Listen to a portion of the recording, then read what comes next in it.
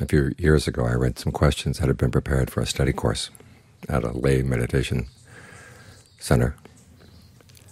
And one of the questions was, what were the Buddha's Four Noble Truths?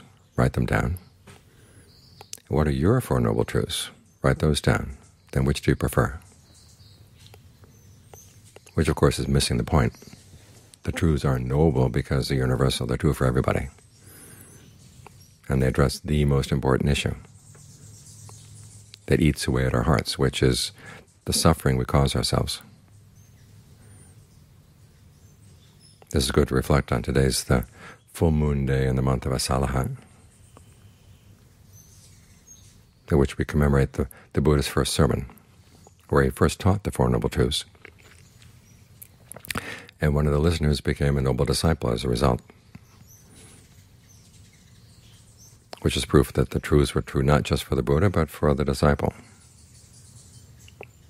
He saw their truth. It was at that point that we had the triple gem complete. Prior to that time there was the Dhamma, and then there was the Buddha, awakening to the Dhamma. And then he was able to teach somebody else to awaken to the Dharma as well. That's the Noble Sangha.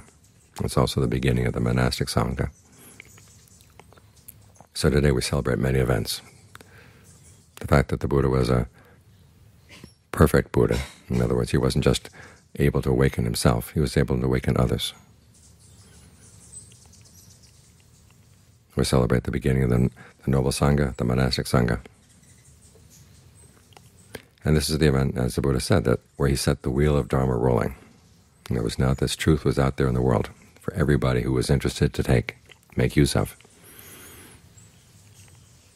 And the wheel is still rolling. Here we are, 2,600 years later, and the teachings and the Four Noble Truths are still there for us to use as tools to look into our own hearts. Where is the suffering? What is the suffering? What's causing it? Can it be ended? Yes, it can. What's the path? These are the truths that are relevant to all our issues in life, because so often we're driven by our sufferings, driven by the stress around us. And we don't really look into it. What is it that's driving us? Why are we so afraid of it? Why does it have so much power over us? What the Buddha is doing is changing the balance of power. It's giving us power over suffering to realize that it's there. And even though there may be pains and other unfortunate things in the world, those are not the cause of suffering. The cause of suffering is our own craving, which means we don't have to straighten out the world. We have to straighten out our own minds. Now, in straightening out our minds, we are helpful to the world. But if you had to wait until the whole world got straightened out before there'd be no more suffering, you'd die first. But if you can straighten out your own mind, you don't have to die. So here's the choice. These truths are still rolling through the world.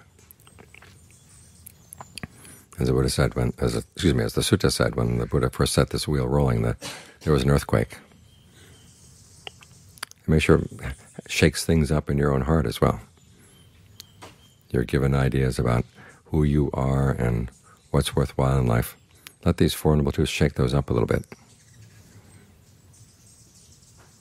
All for the good. Not just shake things up for the shaking them up, but just to alert you to the fact that there's a better truth, a truth that you can really use,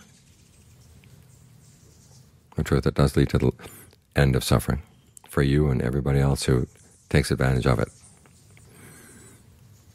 This is why in commemoration of that event, the first sermon, we don't just chant the sermon, which we did last night.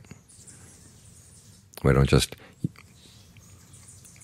circumambulate the Buddha image with candles and incense and flowers, which we will do tonight. But we also practice. We try putting that path into practice, so we can get the Dharma wheel rolling inside and shaking things up a bit, so that you realize, okay, there is this universal truth, and it is true for you. You have practiced to the point where you gain confirmation.